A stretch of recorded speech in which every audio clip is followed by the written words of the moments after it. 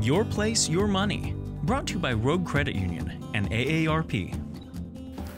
Welcome to Your Place, Your Money. I'm Craig Smullen. I'm joined today via Zoom in Portland by AARP Oregon Communications and Media Relations Director for AARP Oregon. Joyce, thank you so much for joining us.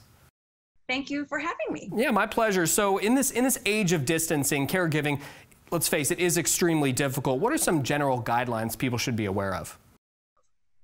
Well, right now, a lot of us are socially isolated, and our older adults may be socially isolated even longer than some of the rest of us because they're more vulnerable to the COVID-19, as we know.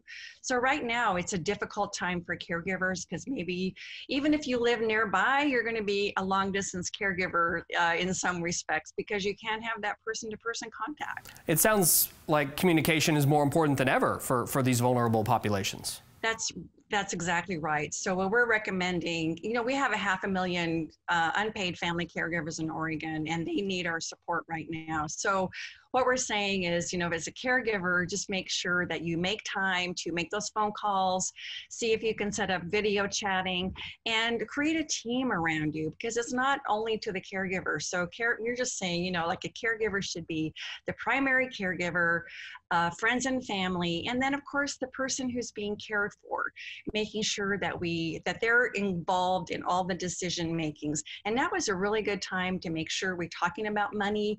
Do we know how much money do we have, how the bills are being paid? Do you have access to healthcare information and insurance information? So if you don't have the right to see medical records or insurance records, this is a good time to have that conversation. And let's all stay in touch and care for the person who needs caregiving, but we as a community also need to care for each other. Joyce, thank you so much for taking the time. Thank you, Craig.